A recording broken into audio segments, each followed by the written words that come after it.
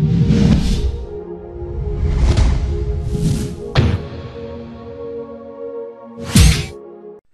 up? Luke from Gamers Buzz here to show you how to set up MCP.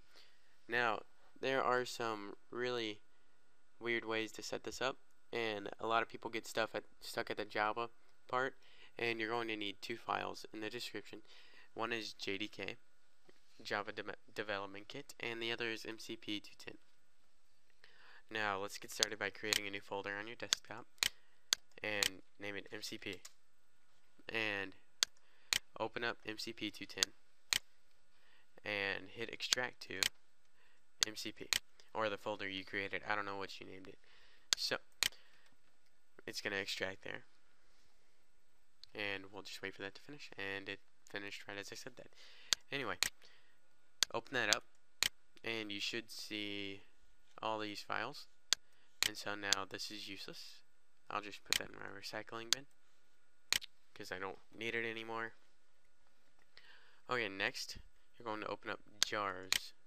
Hit open and notice the folder is empty. So let's auto pan on in there and go into app data. So %, app data or app data, it's your choice, % to end it. And .minecraft should be up here, but I have it going by name, so mine's down here, and if it's not up there or down there, it's somewhere in roaming in app data. And you're going to need your bin folder, so copy that and paste that on your desktop. And you're going to need your resources folder. And if you don't know how to get here, then you really shouldn't start out modding, because you're way behind. But now that that's copied, you can just exit off .minecraft and pull the bin folder and resources folder into MCP/jars. Now, this is all you need in order to mod. However, you downloaded JDK, right? So you're going to need to go to your computer and find your C hard drive and go on down to program files, and I'll auto pan on in there. It's called Java. Open up JDK, not JRE or JRE6 if you downloaded those, but JDK 1.6.0_24. That's my version. You might have a different one. And I believe you go into bin, and you see this, you're going to copy this link. I don't know why I have a new folder in there. That's useless. Yes, I provide administration to delete that folder. Anyway, you see this? Hit Control C, or just go and copy it manually. And next, this is where it gets all weird. Go to Computer, right click that, and go to Properties. Next, go to Advanced System Settings, and you should go to the Advanced tab in Environmental Variables, and you should see Path, and it should be down here actually, somewhere. It's between class path and just path, so whichever one works for you. You're going to add a semicolon if there's not already one, and paste what you just copied. So Control V or manually paste it. Now that that's done, hit OK, and hit OK, and hit OK, and hit exit. Now you should be able to decompile it, and if you can decompile it successfully, you have done MCP. So we'll just run decompile and see if it decompiles. See deobfuscating. Oh, that sounds really kind of nasty. But deobfuscating Minecraft.jar, unpacking Minecraft.jar, fixing Minecraft classes, decompiling Minecraft classes, and just wait. Repackage Minecraft sources. Wait some more.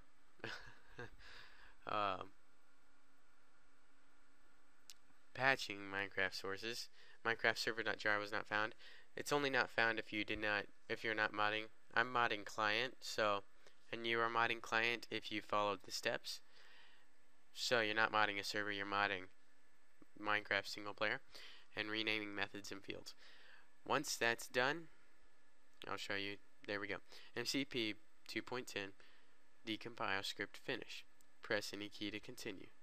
Now you've successfully done MCP. When modding, you're going to go into sources, Minecraft, net, Minecraft, src. Now you see all these, they're text files. Now I would suggest opening it up with Eclipse or any other Java program, JD GUI, or just Notepad++. You can open up with Notepad, but it's not really smart. But for just this, I'll just show you. Open it up with any. Open up block TNT. It's a .java file, and you should see all this code. It's not really a big file, but basically, yeah. Look at that, and you can just edit out what you want it to do, etc., etc.